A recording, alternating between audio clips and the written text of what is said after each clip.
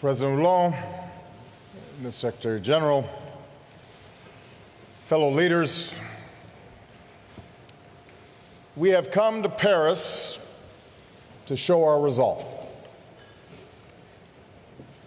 We offer our condolences to the people of France for the barbaric attacks on this beautiful city.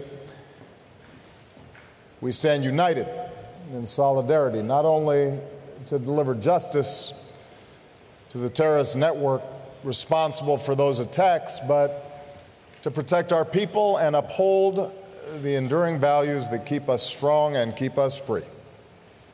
And we salute the people of Paris for insisting this crucial conference go on. An act of defiance that proves nothing will deter us from building the future we want for our children. What greater rejection of those who would tear down our world than marshaling our best efforts to save it? Nearly 200 nations have assembled here this week. A declaration that for all the challenges we face, the growing threat of climate change could define the contours of this century more dramatically than any other. And what should give us hope that this is a turning point, that this is the moment we finally determined we would save our planet, is the fact that our nations share a sense of urgency about this challenge and a growing realization that it is within our power to do something about it. Our understanding of the ways human beings disrupt the climate advances by the day. 14 of the 15 warmest years on record have occurred since the year 2000. And 2015 is on pace to be the warmest year of all. No nation, large or small, wealthy or poor, is immune to what this means. This summer, I saw the effects of climate change firsthand in our northernmost state, Alaska, where the sea is already swallowing villages and eroding shorelines, where permafrost thaws and the tundra burns, where glaciers are melting at a pace unprecedented in modern times. And it was a preview of one possible future, a glimpse of our children's fate if the climate keeps changing faster than our efforts to address it.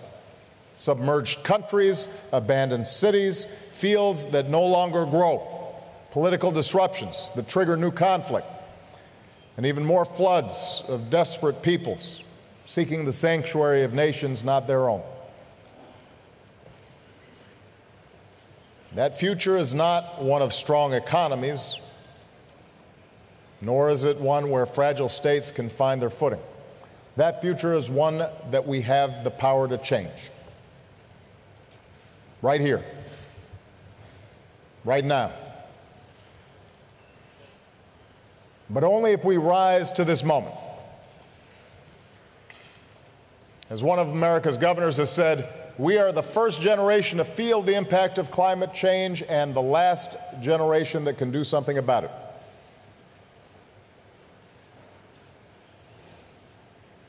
I've come here personally as the leader of the world's largest economy and the second largest emitter to say that the United States of America not only recognizes our role in creating this problem, we embrace our responsibility to do something about it. Over the last 7 years, we've made ambitious investments in clean energy and ambitious reductions in our carbon emissions.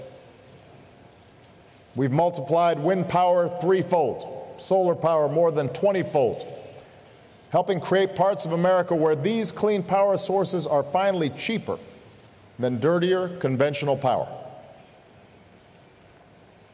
We've invested in energy efficiency in every way imaginable.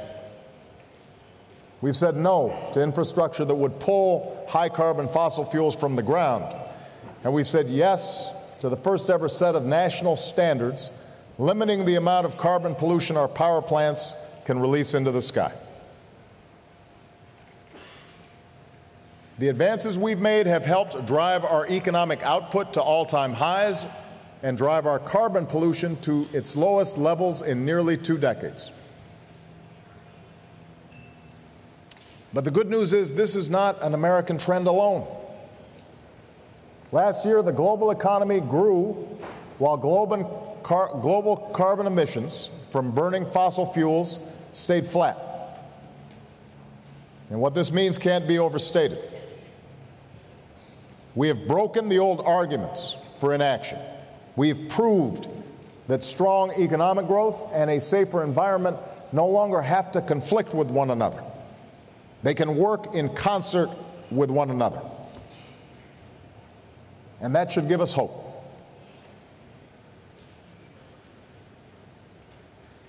One of the enemies that we'll be fighting at this conference is cynicism. The notion we can't do anything about climate change. Our progress should give us hope during these 2 weeks. Hope that is rooted in collective action. Earlier this month in Dubai, after years of delay, the world agreed to work together to cut the super pollutants known as HFCs. That's progress. Already, prior to Paris, more than 180 countries representing nearly 95% of global emissions have put forward their own climate targets. That is progress. For our part, America is on track to reach the emissions targets that I set 6 years ago in Copenhagen. We will reduce our carbon emissions in the range of 17% below 2005 levels by 2020. And that's why last year I set a new target. America will reduce our emissions 26 to 28% below 2005 levels within 10 years from now. So our task here in Paris is to turn these achievements into an enduring framework for human progress. Not a stopgap solution, but a long-term strategy that gives the world confidence in a low-carbon future. Here in Paris, let's secure an agreement that builds in ambition, where progress paves the way for regularly updated targets. Targets that are not set for each of us, but by each of us, taking into account the differences that each nation is facing. Here in Paris, let's agree to a strong system of transparency that gives each of us the confidence that all of us are meeting our commitments. And let's make sure that the countries who don't yet have the full capacity to report on their targets receive the support that they need. Here in Paris, let's reaffirm our commitment that resources will be there for countries willing to do their part to skip the dirty phase of development. And I recognize this will not be easy. It will take a commitment to innovation and the capital to continue driving down the cost of clean energy. And that's why this afternoon I'll join many of you to announce a historic joint effort to accelerate public and private clean energy innovation on a global scale.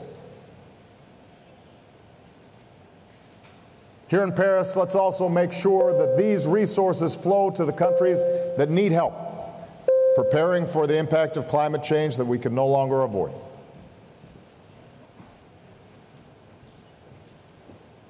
We know the truth that many nations have contributed little to climate change, but will be the first to feel its most destructive effects. For some, particularly island nations whose leaders I will meet with tomorrow, climate change is a threat to their very existence. And that's why today, in concert with other nations, America confirms our strong and ongoing commitment to the Least Developed Countries Fund. And tomorrow we'll pledge new contributions to risk insurance initiatives that help vulnerable populations rebuild stronger after climate-related disasters. And finally, here in Paris, let's show businesses and investors that the global economy is on a firm path towards a low-carbon future. If we put the right rules and incentives in place, we'll unleash the creative power of our best scientists and engineers and entrepreneurs to deploy clean energy technologies and the new jobs and new opportunities that they create all around the world. There are hundreds of billions of dollars ready to deploy to countries around the world if they get the signal that we mean business this time. Let's send that signal. That's what we seek in these next 2 weeks. Not simply an agreement to roll back the pollution we put into our skies, but an agreement that helps us lift people from poverty without condemning the next generation to a planet that's beyond its capacity to repair. Here in Paris, we can show the world what is possible when we come together, united in common effort and by a common purpose. And let there be no doubt, the next generation is watching what we do. Just over a week ago, I was in Malaysia, where I held a town hall with young people. And the first question I received was from a young Indonesian woman. And it wasn't about terrorism, it wasn't about the economy, it wasn't about human rights, it was about climate change. And she asked whether I was optimistic about what we can achieve here in Paris and what young people like her could do to help. I want our actions to show her that we're listening. I want our actions to be big enough to draw on the talents of all our people, men and women, rich and poor. I want to show her passionate, idealistic young generation that we care about their future. For I believe, in the words of Dr. Martin Luther King Jr., that there is such a thing as being too late. And when it comes to climate change, that hour is almost upon us. But if we act here, if we act now, if we place our own short-term interests behind the air that our young people will breathe and the food that they will eat and the water that they will drink and the hopes and dreams that sustain their lives, then we won't be too late for them. And my fellow leaders, accepting this challenge will not reward us with moments of victory that are clear or quick. Our progress will be measured differently in the suffering that is averted and a planet that's preserved. And that's what's always made this so hard. Our generation may not even live to see the full realization of what we do here, but the knowledge that the next generation will be better off for what we do here. Can we imagine a more worthy reward than that?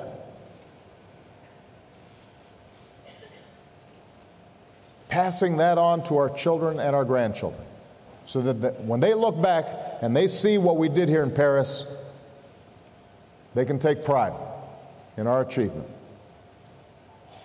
Let that be the common purpose here in Paris.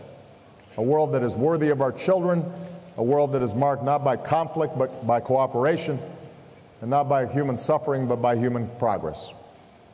A world that's safer and more prosperous and more secure and more free than the one that we inherited. Let's get to work. Thank you very much.